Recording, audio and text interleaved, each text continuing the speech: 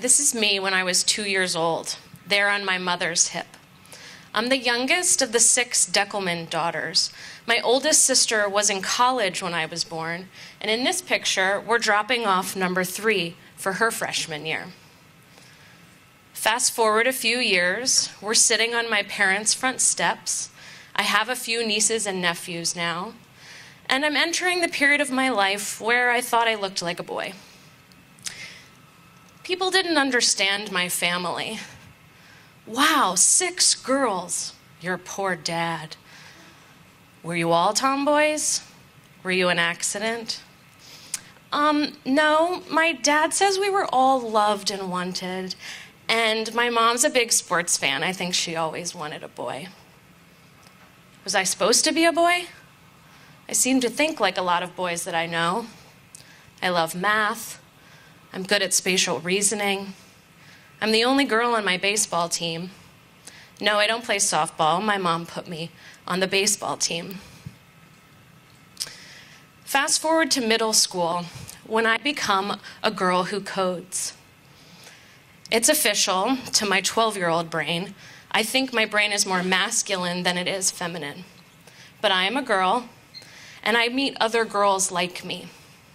I enter a program of 100 students, 50 young women and 50 young men from all kinds of backgrounds across Montgomery County, Maryland. We are a part of the Math, Science, and Computer Science Magnet program. We didn't have Instagram or selfies or even cell phones back then. These were the devices we were working with. We used them to make fun projects with inputs and outputs for turtle art and animations in HyperCard. Our mostly black and white text does not compare to the smartphone and laptop screens that you have today. But nevertheless, we had fun building worlds. So much fun I had that I continued the program in high school, and I chose to major in computer science in college. I was well prepared and thrilled for my first job as a computer programmer and developer at the Naval Research Lab. I had done it. I had become a computer scientist. But something happened along the way that I was not prepared for. When I left my high school program of gender parity, I became one of 7 women in a major of 60 people. And when I started my first job, I was the only woman on my team, and I think the only female engineer on the floor. I thought there would be more women in tech by now. I was wrong, and as it turns out, a part of a trend unique to computer science.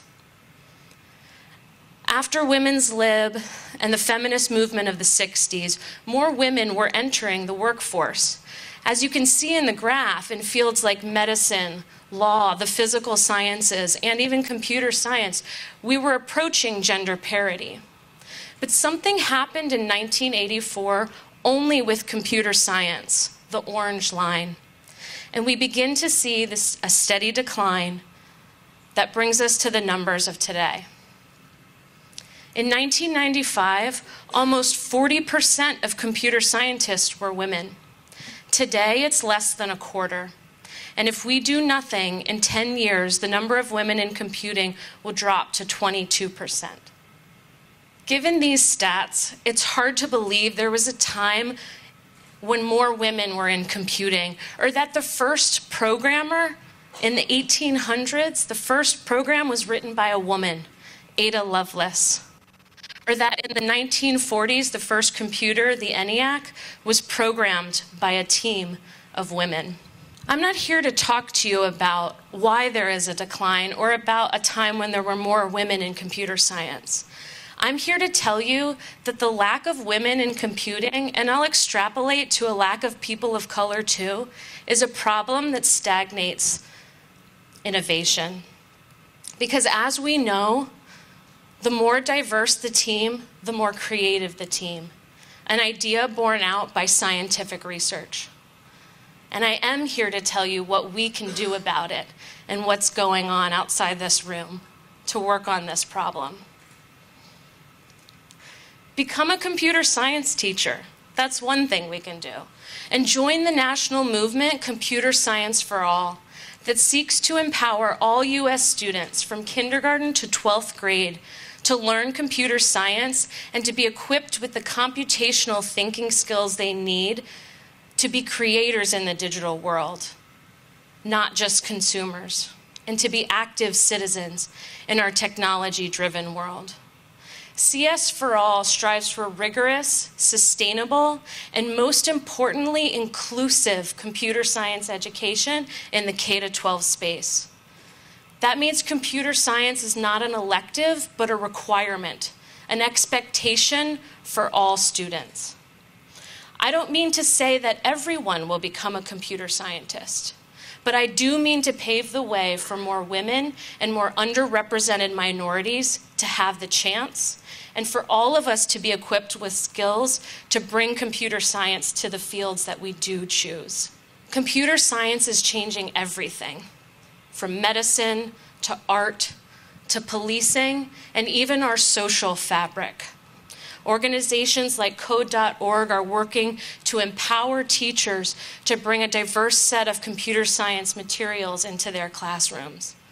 Imagine how innovative we could be and the positive impact we could make if the teams and the leaders that make up our tech sector represented all of the diverse and rich perspectives that we can bring to the table, not just a select few.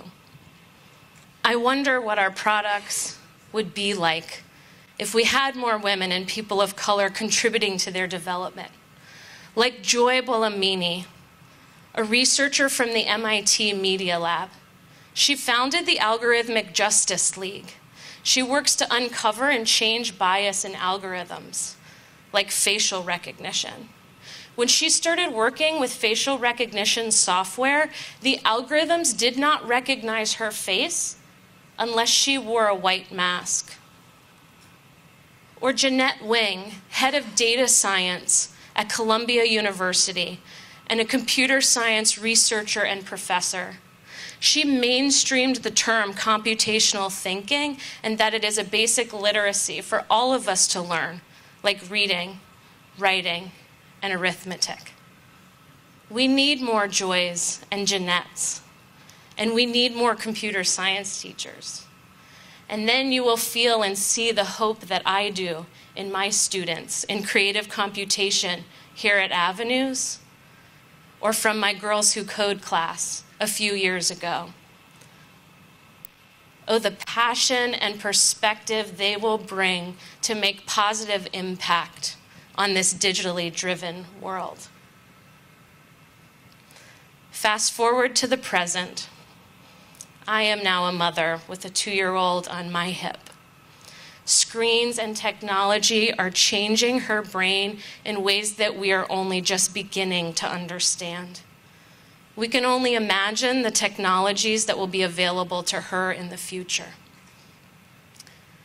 Whatever they may be, I'm convinced the more women, the more underrepresented minorities contributing to their development, the more innovative the technology and the more people they will serve. Thank you.